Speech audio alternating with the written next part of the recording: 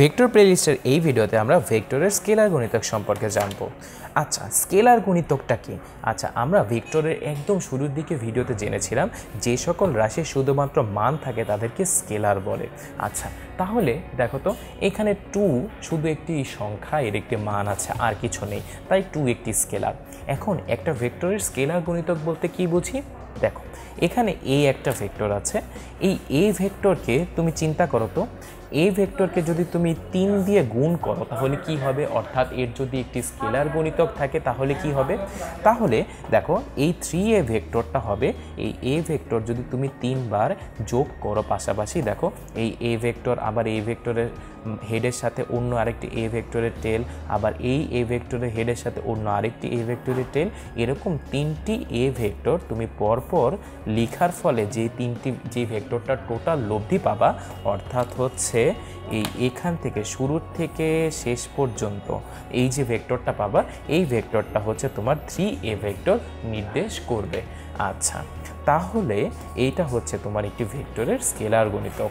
আচ্ছা, তাহলে একটা ভেক্টরের স্কেলার গুণিতককে তুমি অনেকভাবে ব্যবহার করতে পারো। দেখো, এখানে একটি উদাহরণ হিসেবে দেখো, আমি একটা ভেক্টর ভি দেখিয়েছি।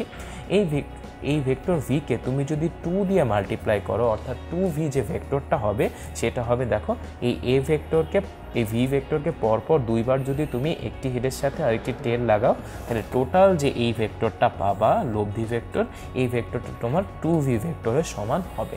আচ্ছা, আবার দেখো তো, তুমি এই ভি ভেক্টরকে যদি একটি স্কেলার হাফ দিয়ে মাল্টিপ্লাই করো বা হাফ দিয়ে গুণ করো, তাহলে এই ভি ভেক্টরের মানের ঠিক অর্ধেক মানের একটি ভেক্টর হাফ ভি পাবা।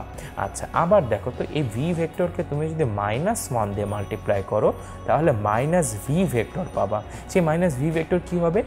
সেই ভেক্টরের মান ভি ভেক্টরের সমানই হবে, কিন্তু দিকটা বিপরীত হয়ে যাবে।